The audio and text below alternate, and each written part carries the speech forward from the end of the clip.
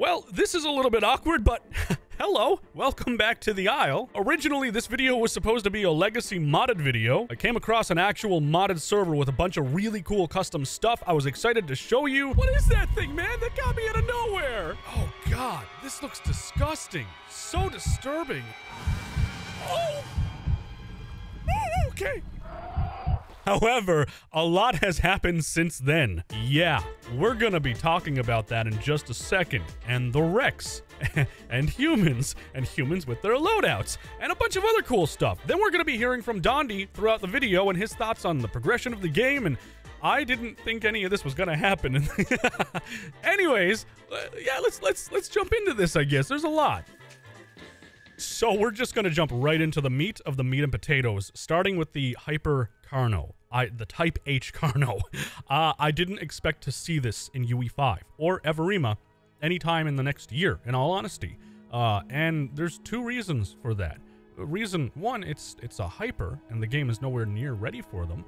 But it really does stand up to the test of time, and it aged very well. It looks great. But the second is that I data mined about a month and a half back, and I found out, and this was a big oopsie. This wasn't supposed to be in the files to my knowledge, and I didn't tell anyone about it because I was asked not to. Apparently there's nothing happening with them right now, but I was also told, you know, it wasn't supposed to be in there or shown to anyone. So I don't know if I believe that there's nothing happening with them, in all honesty. But anyways, here's Dondi. There is the existence of this asset still, so if you're curious how well this holds up to the actual, you know,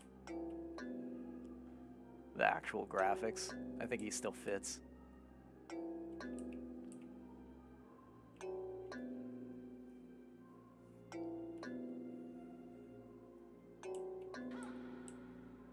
So he's definitely a little monster.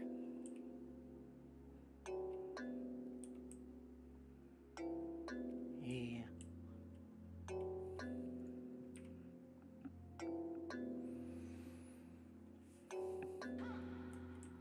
So the Hypercarno is a real treat to see in UE5. Honestly, I don't really believe them that they're not doing anything with it either. And now we're moving into the Rex.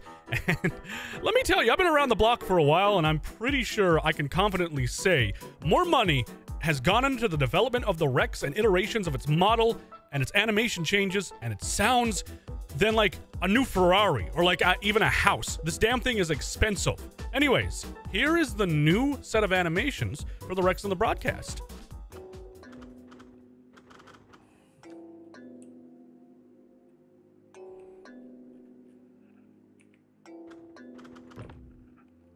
Look at him, he's just a little guy.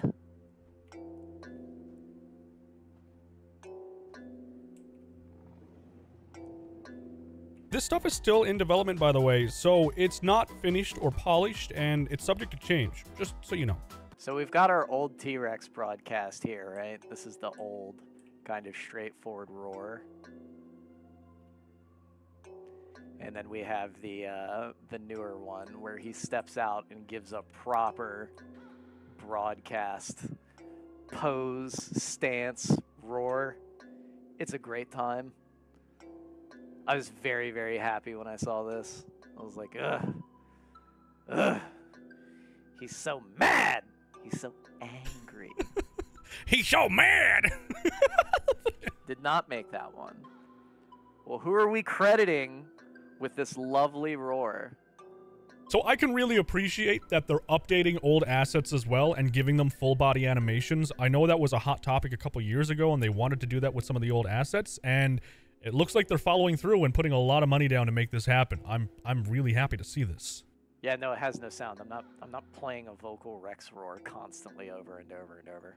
Who wants that? No one. That's who. Hang on now, because like I would have liked to hear it over and over and over. I like the sound of the Rex call, and I'm sure many other people do as well. So don't go making those assumptions, Dwandy. Anyways, this low-quality footage you're seeing right here, sorry, by the way, is the Dryo, and there is a little bit of stuff happening with that. I'm not a fan of the Dryo. I don't really care about it, but some of you might be interested to see the tail whip and the kick and stuff. Here you go. Yeah. Dryo kick. Yeah. And then of course there's the yeah. And then the you know, yeah. Although he does currently move. It is a tail attack, but you don't see it because he's realigning himself like every other dinosaur. The tail whip, he won't turn. So this is going to be a little bit controversial now because I know a lot of people are against it and a lot of people are for it, but we're going to be talking about humans and their high-velocity love makers, and then Dondi will be talking about it as well. Everybody is doing something to get a competitive edge. Why shouldn't you? This is Backbone, and Backbone is your final destination in the mobile gaming world. The goal is to take the world's most popular games and convert them into a premium handheld experience on your mobile device. The Backbone One controller conveniently snaps onto your iPhone or Android phone, allowing you to play anywhere. And honestly, I can already see this thing giving you huge advantages in App Store games like Call of Duty Mobile, Diablo Immortal, Genshin, and more. And Backbone literally lets you play your Xbox, PlayStation, and PC games through your mobile using Remote Play. Its intuitive design meets the needs of gamers, sporting a head jack or use your Bluetooth headphones. It even lets you charge your phone while you play with pass-through charging. You can even push your experience to the next level using the wildly popular Backbone app. It's your central hub, putting everything you need in one easy-to-use app, transforming your phone seamlessly into a handheld gaming powerhouse. It even lets you edit clips of your gameplay. So what are you waiting for? Get your own Backbone at playbackbone.com or use the link in the description below. And a huge thank you to Backbone for sponsoring this video. I'll just comment my thoughts, and if I notice anything cool, I'll just, talk about it, and then we'll go back to Dondi, obviously, but I, for one, am excited to see humans. I would like to see humans in the game, and I like the idea of it because they will give you the option to have humans on your servers. If you don't, well, then don't have them. If you like them, well, then have them, and it'd be pretty cool. And obviously, the elephant in the room, if you add humans to this game, it's going to open the game to a much larger audience. We will see a lot more people on the Isle, because it's not just play as a dinosaur, it's play as a human and survive the dinosaurs if you can. It'd be like a better looking Ark, basically. Hiya! So I'm gonna assume that this is the revolver that was teased in one of the devlogs. It looks a little bit weird. Just love he holds the gun like Rick from The Walking Dead. That's how he holds the revolver, with the little broken, like he aims it downward. Oh my God. Carl. Get out there and save Coral. Carl. No, his vein, yeah. His veins are not doing great in the shader at the moment. So I know you're probably waiting for him to shoot. It's kind of lackluster. Yeah. It's kind of just random firing. This is it. This is just really what you need to kind of set forward. Can you shoot at the dinosaur? But we need to have iron sights set up because it's just coming from like the random recoil and a muzzle at the moment. So years ago, I played as a mercenary and used one of the weapons that they had in the game. Oh God, what a treat. And it looks like they've entirely scrapped the firing system that they had back then and are making something completely different and custom now, which is very welcome. God, there's something so uncomfortable about like just being at this level. Like if I spawned on a beach in this, I would just kind of be like, nah, I'm good. I don't want to go in there just at all. Good Lord.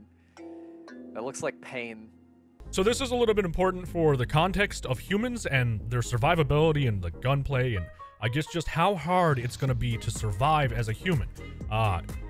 He bases this around DayZ and playing on like really hard settings because he's trying to brush up on his skills to then also be able to create, I don't know, a enjoyable but hard experience within the Isle 2 that's adequate to the difficulty that you would expect. And he goes into detail about the weapon system too, and like individual bullets and mags and stuff. So just give this a check. What are you playing? And I was like, DayZ. She goes, oh, why? It's like, first off, fair question.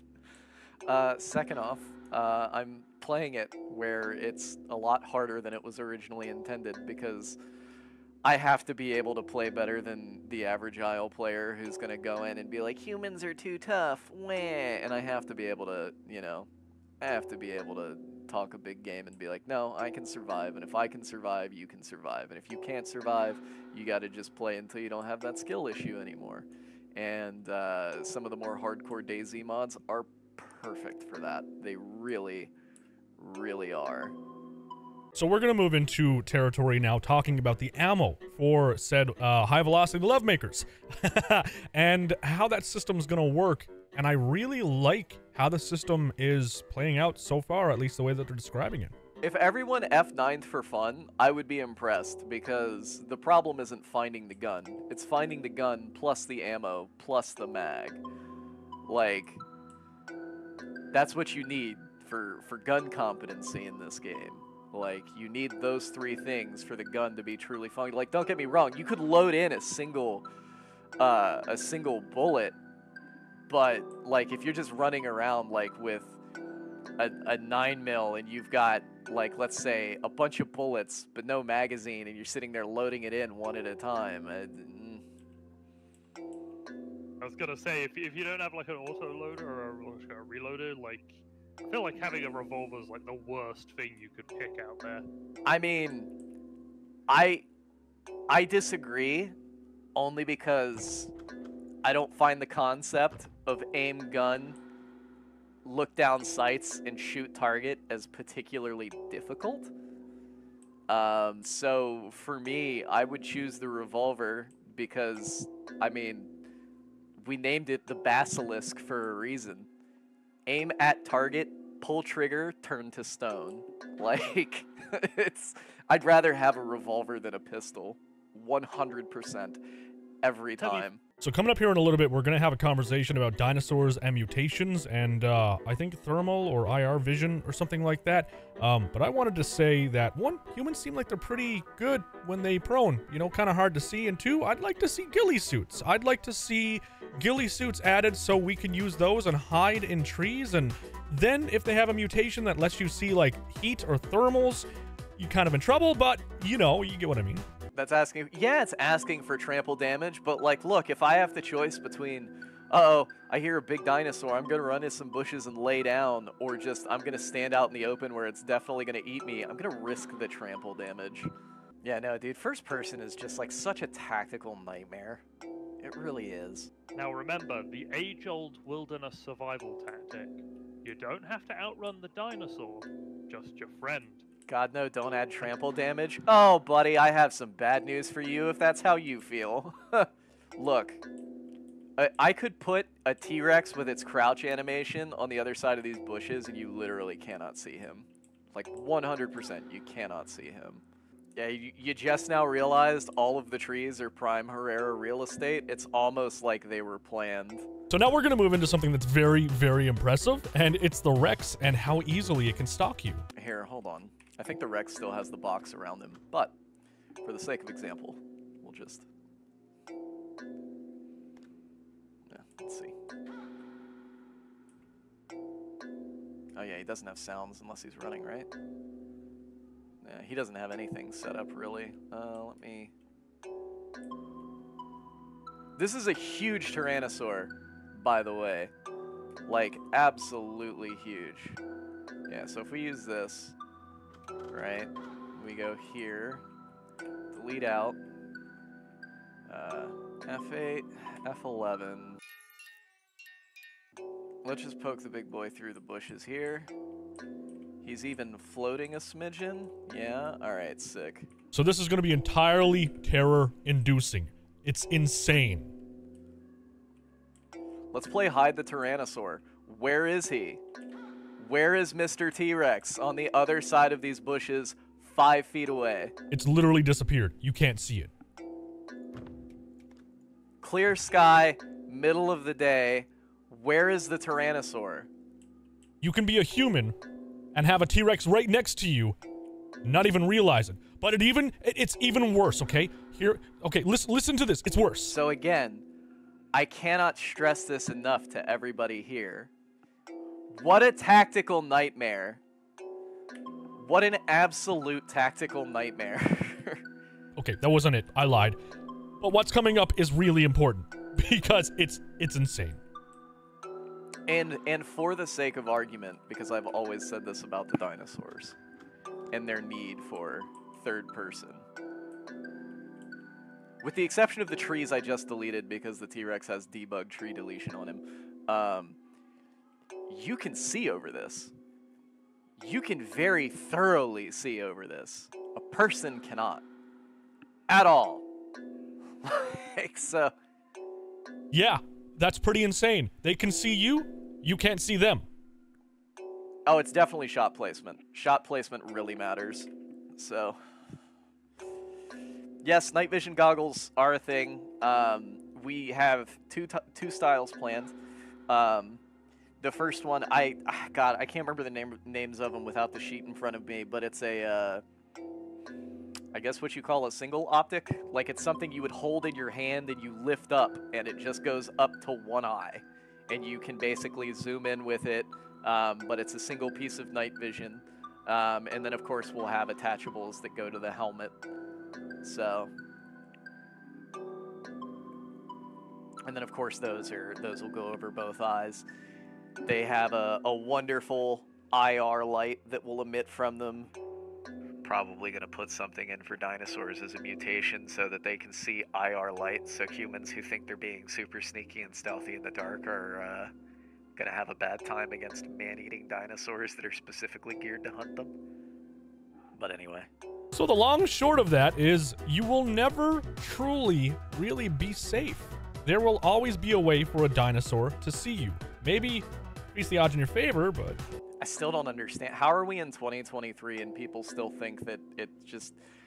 I'm gonna go around with a gun and delete all the dinosaurs. No, you can't even see him on the other side of this. Oh, God. I wish I was listened to about things inside of the game as if I knew what was going on sometimes. It just saved me so much time. So we're getting ready to gear up and move on to another segment now. This is almost done. There is a little bit of important information about the Troodon and the Dilo and the Venom, because apparently some people aren't happy about it and it's being changed. There is certain parts of the Troodon's venom that I am not happy with.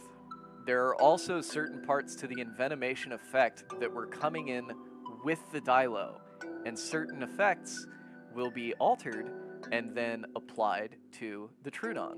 So that is what I mean when I put in Venom finalization.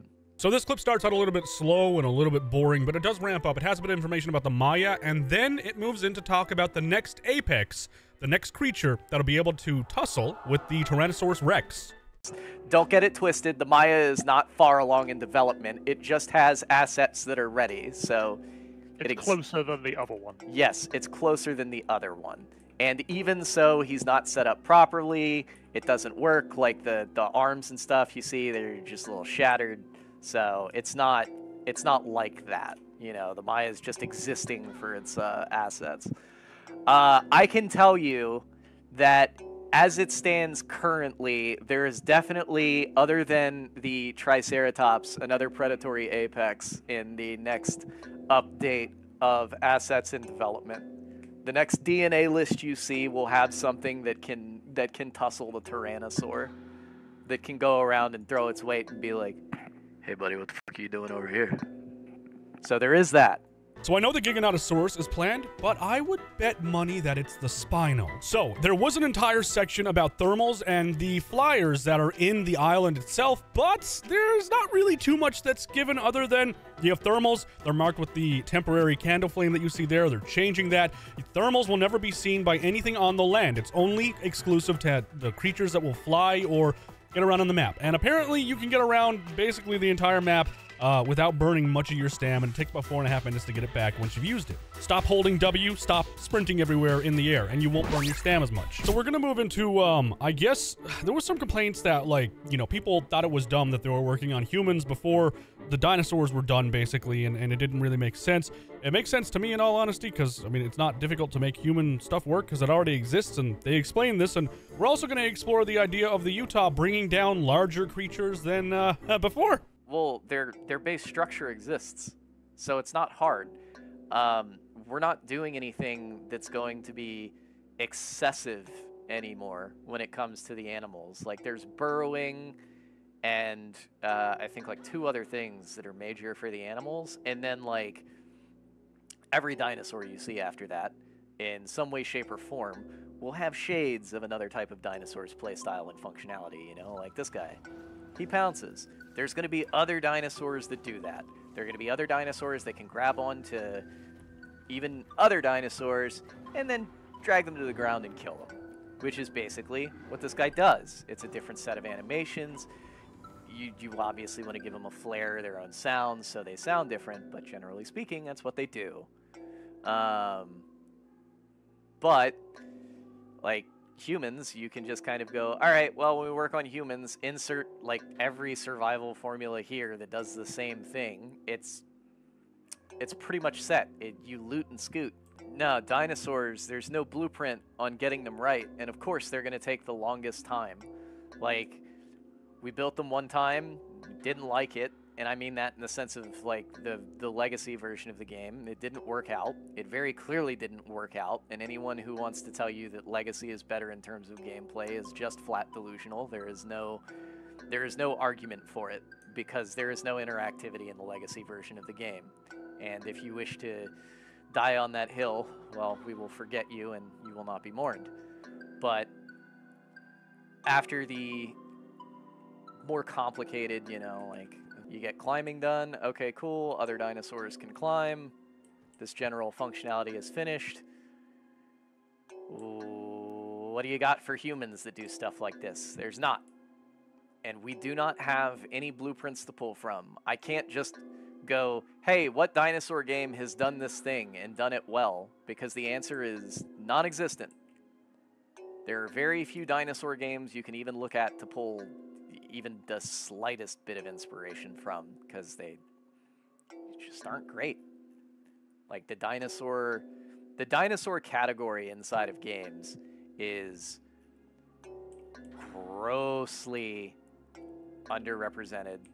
So I know there's going to be a lot of people that are maybe even upset over the dinosaur genre statement and stuff, but you know, on its surface, the Isle is its own game, and the other dinosaur games that are in the same genre but kind of like spin off a little bit, you know, they're their own series as well. Like, there are games that are like MMORPGs for dinosaurs, and then you have like a game like Ark where it's humans and dinosaurs taming and stuff.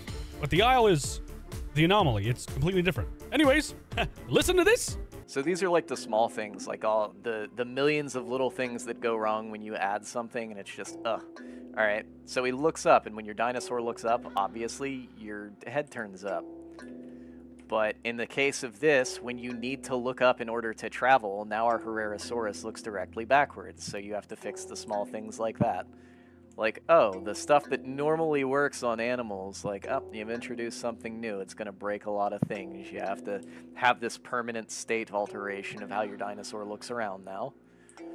But on the bright side, we get to do it once, and then it's finished. And that right there is everything I have to show you on Everima and the content that they're working on. I didn't expect to see the Type H Carno. I didn't expect to see the Rex and its animation and a lot of other stuff. I'm kind of thoroughly pleased, actually. The rest of this, I'm just gonna skim through it real quick. He talked about how they made a lobby system where it was kind of like DMZ or like you know, Warzone, where you would jump into an active world and, you know, you'd have to go in as a squad if you were human, but there were already dinosaurs in, but they wanted to keep sandbox. And he doesn't want to make the Isle a AAA studio game because it would just be too hectic. They want to stay where they are right now, which kind of saddens me because they have the talent to do it. They're making some really high quality stuff. It just takes a long time to do it. But the stuff they're putting out is pretty good, in all honesty. But thank you guys so much for watching. I hope you enjoyed it. Let me know your thoughts down below in the comments section, as always. And I will see you in the next one.